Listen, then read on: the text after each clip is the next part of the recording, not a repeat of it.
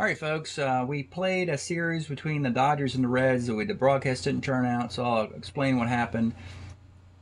Dodgers and Reds, top seeds, going for distinguishing between the number 1 and number 2 seeds. Dodgers a game and a half back with 5 games to play. They would need to win 3 out of 5 to put them within a half a game. They would get a tiebreaker because they would have the tiebreaker advantage.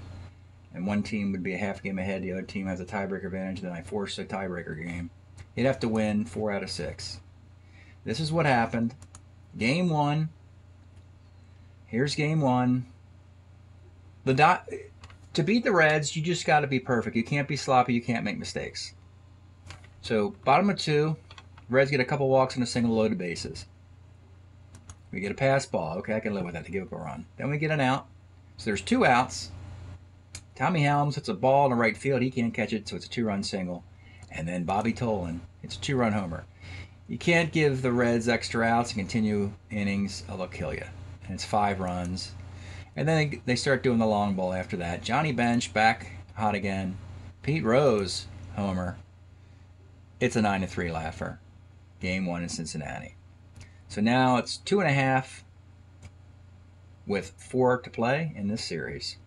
And let's see what happened next. Game number 2. Also in Cincinnati. Now the Dodgers come out aggressive. They get a hit.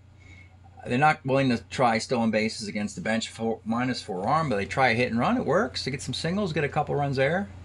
A double and triple in the second and in the third inning, and it's 5-0. And then in the 6th inning, though, the Reds, doesn't take them long. A Tolan and Rose single, a 3-run bomb by Perez, solo homer by Lee May, and it's a 5-4 game. And the Dodgers go, here we go again.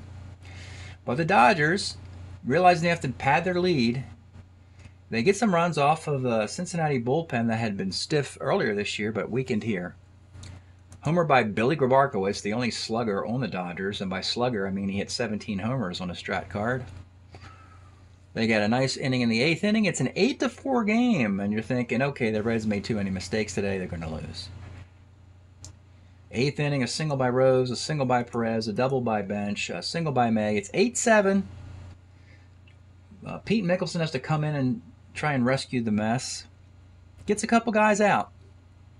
But with 2 outs in the 8th inning, Ray Oyler. Who? Ray Oyler played for the Seattle Pilots in 1969. He was brought in as an undrafted free agent because his defense is a 2E27 with power both ways. Concepcion's a 3E48 with no power. So Oyler was brought in as a defensive replacement. He hit 165. 2-run homer. 9-8 Reds. And the Dodgers are, with their tail between their legs in the 9th inning, meekly go 3 up and 3 down with a couple ground balls. And the Dodgers are thinking, what do we have to do? What do we have to do now? Dodgers were knocked out in the playoffs last year in the divisional round, being swept 4 straight by the Reds.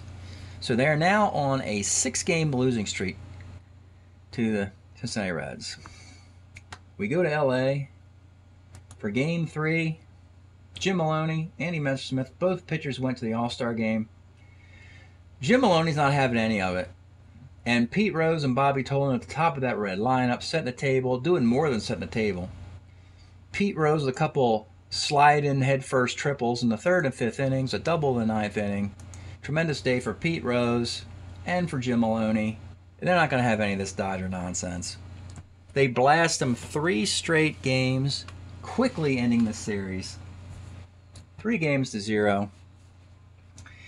And what that does is it makes the standings kind of interesting.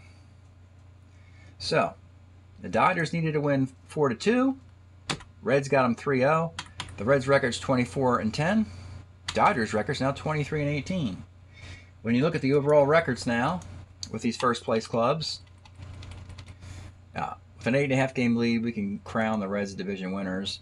And we can also crown them a number 1 seed. There's no one going to catch them 14 over 500 with the tournament winding down to 2 more rounds.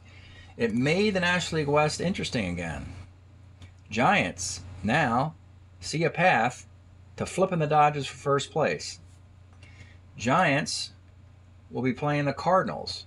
Should be able to dispatch them and eliminate the Cardinals. Maybe pick up a game, a half game or a game.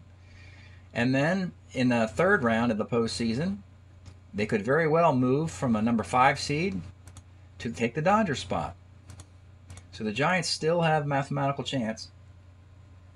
Astros do as well, though the Astros pretty much have to win every game to get the game and a half. But I guess the Astros have a chance too. But the Dodgers did make it interesting by losing 3 straight to the Cincinnati Reds.